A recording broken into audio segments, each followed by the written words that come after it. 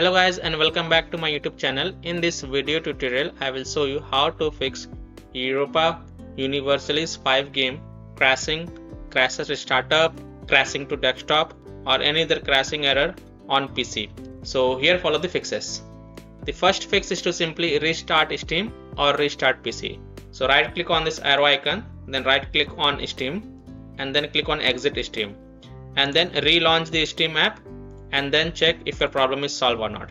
If that doesn't help, then simply restart your PC, and once your PC restart, then you can launch the game and check if your problem is solved or not. Next solution is to modify the game launch options. So open Steam, go to library, right click on Europa Universalis V game and then select properties, and then in the launch option type -dx11, close the tab and then launch the game and check. If that doesn't help, then again go to the game properties and this time type -dx12 and then close the tab and then launch the game. This fix has solved the issue for many players, so I hope this will work for you as well. If that doesn't work, then remove this command from the launch options and then follow other fixes mentioned in this video. Third solution is to update graphic card driver. So in Windows search type device manager and open it. Expand the display adapters and then right click on your graphic card and then click on update driver and then click on search automatically for drivers, and after this close that and then you can launch the game and check. If that doesn't work, then you have to perform a clean installation of graphic card driver. So if you have AMD graphic card driver, then go to the AMD website. If you have NVIDIA graphic card driver, then go to the NVIDIA website, and if you have Intel graphic card driver, then go to the Intel website. Links are provided in my video description. So you have to search and select your correct graphic card driver and then reinstall the latest version of your graphic card driver and then launch the game and check if your problem is solved or not. So I am showing the example of NVIDIA graphic card driver. So go to the NVIDIA website, and once you are on this NVIDIA website, you have to enter your version of graphic card driver over here and then select the Windows operating system and then click on find. You have to download GeForce Game Ready driver. So whatever is the latest version, currently the latest version is 581.80. So click on this view and then click on download, and once this exe file get downloaded, and then run the downloaded exe file and select yes to allow and then click OK. You will see this screen. Click on agree and continue and then select custom advanced option and then hit on next.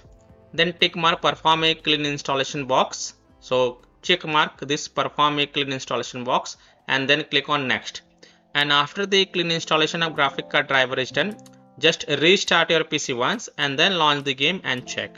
Next solution is to run Europa Universalis V as an admin. So open Steam, go to library, right click on Europa Universalis V and select manage and then select browse local files. It will open the game installation folder. The path is C drive, program files, x86, Steam, Steam apps, common, Europa Universalis V folder. Then open the binaries folder and then right click on EU5exe file and select properties, and then go to the compatibility tab and tick mark run this program as an administrator, hit apply, OK, and then launch the game from the game installation folder from here itself and check if your problem is solved or not. If not, then run the EU5exe file in compatibility settings. So again right click on EU5exe file and select properties, go to compatibility tab and tick mark run this program in compatibility mode 4. From here select the drop down and select Windows 8 and then hit apply, OK, and then launch the game from the game installation folder and check. If that doesn't work, then from the drop down here select Windows 7, hit apply, OK, then launch the game and check. If it's still not working, then this time select disable full screen optimization option as well, then hit apply, OK, then launch the game and check. If it's still not working, then again go to the compatibility tab and untick all these three options and then follow other fixes mentioned in this video. Next solution is to verify the integrity of game files. So open Steam, go to library, right click on Europa Universalis V game and select properties, go to the install files tab and then click on verify integrity of game files. And after the verification has been done, then you can launch the game and check if your problem is solved or not. Next solution is to install Visual C++ files. So go to this Microsoft website, link is given in my video description, and once you are on this website, scroll down and download both the x86 and x64 version. You have to download both the version.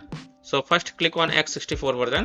Now if you see repair option, then click on repair, and if you see install option, then click on install and install it. Then click on x86 version. Now if you see repair option, then click on repair, and if you see install option, then click on install and install it. And then just restart your PC once, and then you can launch the game and check if your problem is solved or not. Next solution is to disable overlay. So open Steam, go to library, right click on the game Europa Universalis V game and select properties. Then turn off enable the Steam overlay while in game. So turn it off, and then you can launch the game and check. Disable NVIDIA overlay. Open NVIDIA GeForce Experience settings, general, turn off in-game overlay. Similarly, disable overlay in all apps or close all other overlay apps such as GeForce Experience, NVIDIA Shadow Play overlay, AMD overlay, and then launch the game and check.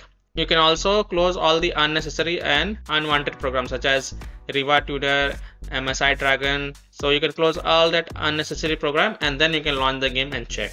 Fix then is to allow the game exe files through Windows Defender Firewall and control folder access. So in Windows search, type Windows Security and open it. Then click on Virus and Threat Protection. Then click on Manage Ransomware Protection.